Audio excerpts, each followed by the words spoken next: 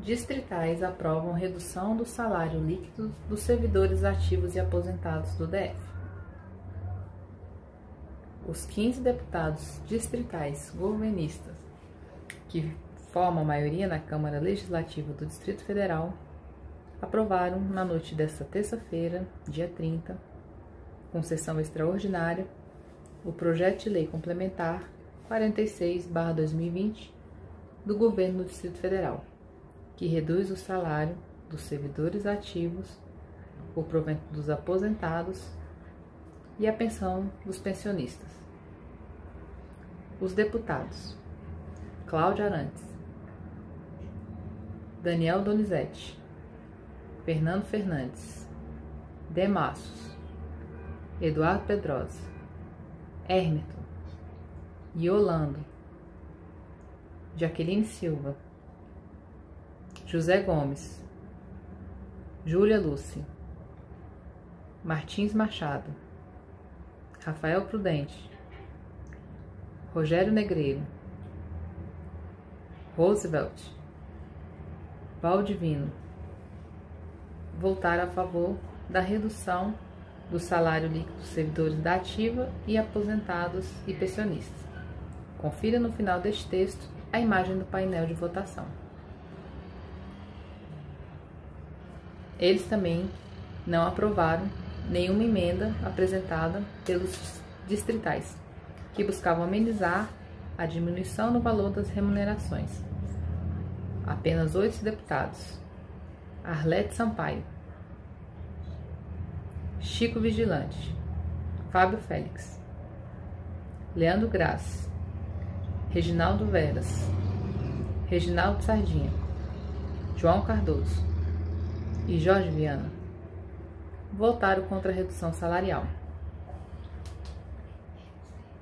Uma das modificações ao texto original da PLC, importante e resultado da pressão de professores e orientadores educacionais e de outras categorias do serviço público, foi a aprovação da retirada do artigo 1º, que adequava RPPS do funcionalismo distrital à emenda constitucional 103/2019, reforma da Previdência do presidente Jair Bolsonaro, porque os dos sindicatos, como o Simples, provaram que era inconstitucional. No texto original do PLC, o governador ibanês conseguiu resumir no artigo 1º do PLC 46/2020, que foi suprimido nesta sessão extraordinária, a reforma da Previdência do governo Jair Bolsonaro. Ele mudava as regras de acesso à aposentadoria, alterando como idade e tempo de contribuição, e criava, em algumas situações, pedágio ou aplicação de regras de pontuação sem discussão com a categoria. O artigo 1º foi consenso porque era inconstitucional, mas há dias o Simples vem conversando com parlamentares, mostrando que o projeto todo saqueia a remuneração dos aposentados e servidores ativos, que atinge de forma nefasta os trabalhadores do magistério, que já estão há quase 6 anos sem nenhum tipo de reajuste salarial, afirma Rosilene Correia, diretora do sindicato. Ela explica que o projeto aprovado alterou as alíquotas previdenciárias do DF. Em vez dos atuais 11% dos servidores da ativa, passarão a pagar 14%. Os aposentados e pensionistas, que contribuíram com 11%, em cima de valores que ultrapassam o teto do RGPS, que hoje está em R$ 6.101,06, passa a ser taxados acima do que ultrapassa o salário mínimo. A modificação na contribuição de aposentados e pensionistas estabelece 3 faixas de taxa. Com a nova regra, aprovada pela sessão extraordinária, a situação de uma professora que recebe 10 mil será o seguinte: até R$ 1.045, ela não será tributada. De R$ 1.045,01 até R$ 6.101,06 será tributada em 11%. O valor que ultrapassar o teto do RGPS, R$ 6.101,06, vai pagar 14%. Dessa forma, os aposentados terão uma forte redução de salário líquido e alguns terão uma redução de mais de R$ 600, afirma Rosilene.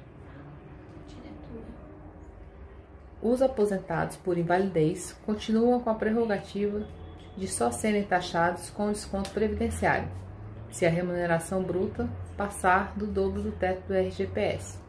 Assim, professores que tiveram aposentadoria por qualquer doença incapacitante só pagam a previdência sobre o valor que ultrapassar o dobro do teto do regime geral. A diretora considera também uma irresponsabilidade do governador ibanês e os deputados distritais da bancada governista aprovarem um projeto contra os servidores que reduz salário no meio de uma pandemia do novo coronavírus. Sobretudo, de servidores que estão arriscando a própria vida para salvar a vida da população. Ela também informa que o governador ibanês apresentou em junho uma nota técnica com os dados inconsistentes para justificar o projeto, na qual relata um déficit atuarial de mais de 350 bilhões no caixa do IPREV-DF. Um estudo realizado pelo matemático especialista em Previdência Social, Luciano Lazio, aponta que esse número não está correto. O tamanho do problema é muito menor.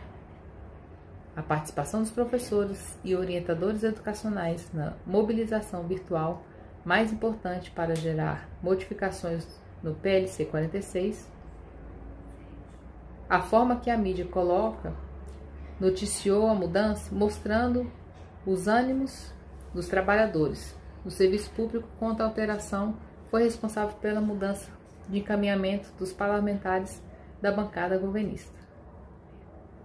A mudança das alíquotas, com a redução do salário líquido, passa a vigorar após a publicação. No entanto, é importante observar que no texto aprovado nesta terça-feira, há duas datas para a aplicação da mudança. Numa delas, os aposentados passarão a ter uma nova taxação a partir de janeiro de 2021. E quem está na ativa, provavelmente, a nova taxação começa em 4 meses, a partir da folha de pagamento de novembro de 2020, que os servidores recebem em dezembro, porque depende da data que o governador ibanês vai sancionar. Confira como votaram os deputados distrital da PLC 46/2020, que reduz o salário dos servidores ativos, aposentados e pensionistas.